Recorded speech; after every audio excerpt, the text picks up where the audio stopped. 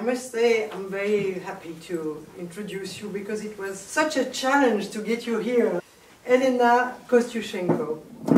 Elena Kostiuchenko is a Russian journalist, author and gay rights activist. She's an investigative reporter for the newspaper Novaya Gazeta. Novaya Gazeta received the Nobel Prize for Peace last year. She won the 2013 Fritt Ord, free word, prize in Norway. She was a speaker at the 2015 Oslo Freedom Forum, and she was awarded with the Distinguished Writing Award by the European Press Prize. She recently covered the war in Ukraine, and this explains why I started my introduction this way. Hello, thank you so much for coming. Here I write a book. It will be called My Beloved Country. So I will read one chapter, I guess. It's a small one. It's also about my brother. I was at a friend's house when my mother called me and told me she couldn't reach Vanya. Vanya was my adopted younger brother. I didn't want to leave. It was summer night. I was being listened to and loved. I already drank half a bottle of wine. I don't remember what I told her, but I know my tone was languid. I still went. It was getting light out. I was riding in the taxi and calling the police. We flew from Moscow, from the groomed historic center to the overgrowth of high-rises on the outskirts. I was shocked at all the trees out there. They were huge, rising up to very top floors. Vanya lived between Yaroslavl and Kostroma. He worked who the fuck knows there. My sister said that for a while he'd been sleeping with men for money. They traded apartments for the May holidays. My sister went to Yaroslavl and he went to the apartment she'd been renting in Moscow and invited his friends. I went up to the stairwell. Police crowded the doorway. We were waiting for the first responders to open the apartment. The first responders arrived and said they wouldn't break the door down. The apartment owner needed to be present. The owner was an old man who lived in his dacha.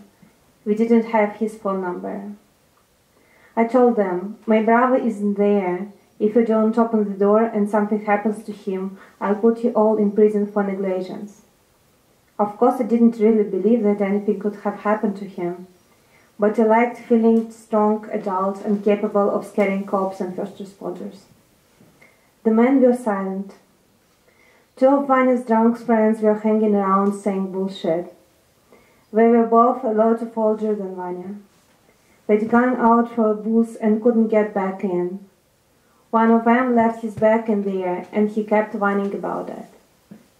The first responder went downstairs, surveyed the building from the outside, and said that he could try to get in through the balcony. The neighbors let him go through the apartment. A few minutes passed. The lock creaked. The first responder came out, looked past me into the stairwell, and said, relatives. I went in. Vanya lay on the couch. He was very hard. His face was blue-green. Next to him there was a plastic bag, a knife, and a container of Bhutan. His grandmother refused to come, but she demanded that he be buried in her village. We decided to bury him in Moscow. I thought, now I'll have a grave. We put a lot of makeup on him for the funeral. He was unrecognizable. The bones stuck out of his face. His hair was slicked back. He looked like an opera singer, said Mama. His cousin came. She had the same face as Vanya, same eyes. She'd also grown up in an orphanage and never knew he had a sister. He didn't understand fractions. He didn't know how to tell time on a clock. He was good at doing impressions of people's voices. In school, he got a B in English, even though he didn't know a word. He could just always repeat exactly what the teacher said. He also knew how to sing songs in foreign languages. He loved to dance. Mama would say, "My first grandchild is going to come from my son, not you girls." The coffin was all white inside. They stuck a piece of paper with a prayer on it to his forehead. His friends came to me and told me that Vanya had been a serious sorcerer. They gave me his handwritten book of spells.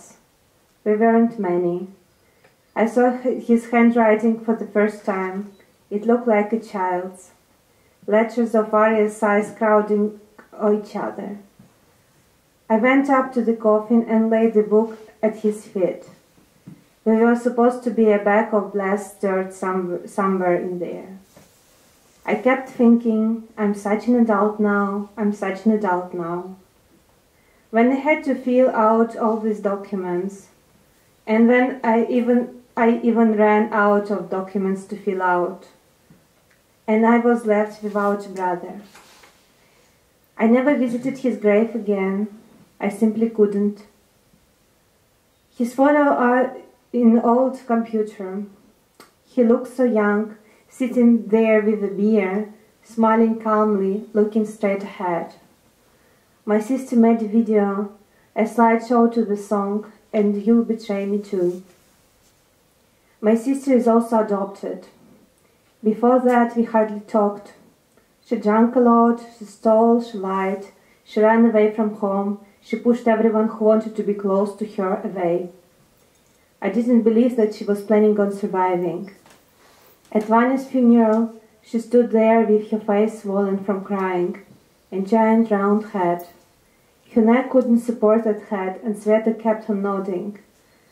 She threw dirt on the coffin, then stuck her dirty fingers into her mouth like a child. She stopped drinking and wandering. She went to study law and became a photographer. Now she's a smart adult woman with too much composure and too much sorrow.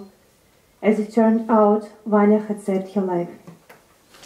Thank you.